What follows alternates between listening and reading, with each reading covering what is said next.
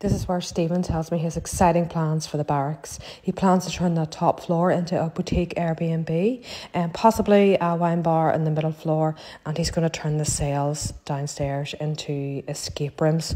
I cannot wait to see whenever this is finished.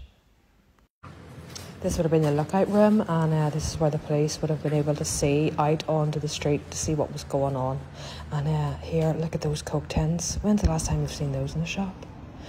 This downstairs was like an old staircase underneath the floor to like a wee alley that leads to nowhere.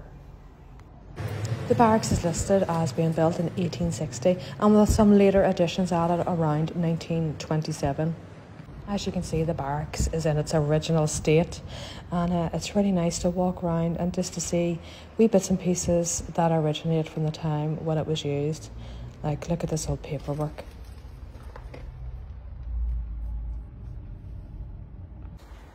So we found a room that has like a planning board up behind me, and then on the opposite side of the wall there's a map still up. So it's like the original map that they would have used in the police days. Have a look.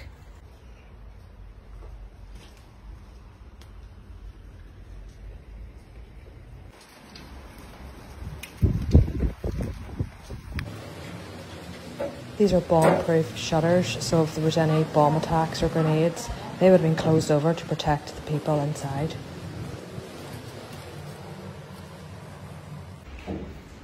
So this is the kitchen, and this is where I guess everyone would have ate. So you can see small signs of where like the stove would have been, and there's even a weekly menu.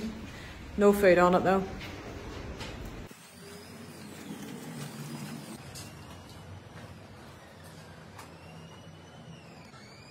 This is like a wee pigeonhole cupboard where they would have filed their paperwork. And one which caught my eye was allowing oneself to be carried, but I've been told that actually means if you are in a vehicle that has been stolen. Who knew? So we have found in one of the rooms, it's a document that says Royal Ulster Constabulary, persons on bail reporting to police stations. So it asks for your details to be put in. Obviously you put in the criminal's name, date, where they're being held, etc. and what their crime was. Brilliant. And a photograph would be put here. Amazing.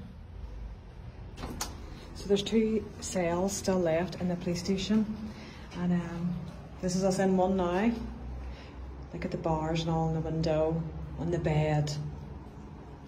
The bed that's actually made of concrete. Not very comfortable, but I guess it's not supposed to be. Brilliant, isn't it? Just love this place. Some nice scary masks. Thanks to Stephen for letting me in to photograph it. I really enjoyed it, and I can't wait to get back to see it when it's finished. And guys, don't forget to give them a wee follow on Instagram.